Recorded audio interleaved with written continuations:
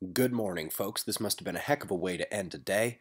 Last night, widespread reports of meteorite explosions stretched across Scotland. The penetrator got down far enough for audible rumbles to be heard on dash cams, and for reports to come in of buildings shaking just after the night lit up like the day. Okay, let's get our heads back into space weather, starting with us saying goodbye to a large solar tornado on the northeastern limb, departing with the failings of other filaments. Awake yet? Good. This is why SDO eclipse season is so frustrating. The full evolution of this filament release was not visible due to the eclipse of the satellite. Solid heliospheric disruption there. It was indeed the lone eruptive feature of note. Calm sun, no flares, and the Earth-facing quiet effect appears to have overcome the primary heliocentric conjunction. Spots decaying center disk, leaving our only sunspots worth watching incoming at the eastern limb.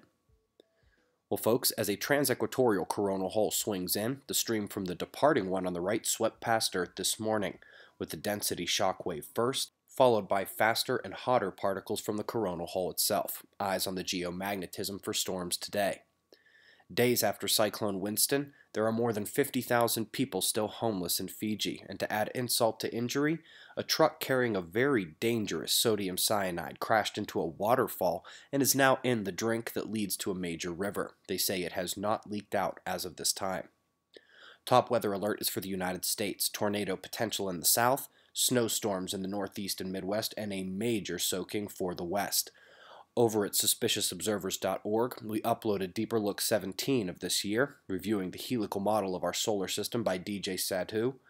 Also, folks, we have a new contact page to help your email get where it needs to go. We've seen email traffic soar from a few hundred each day to nearly 1,000 since the disaster app announcement, which is why we're currently 2 whole days behind.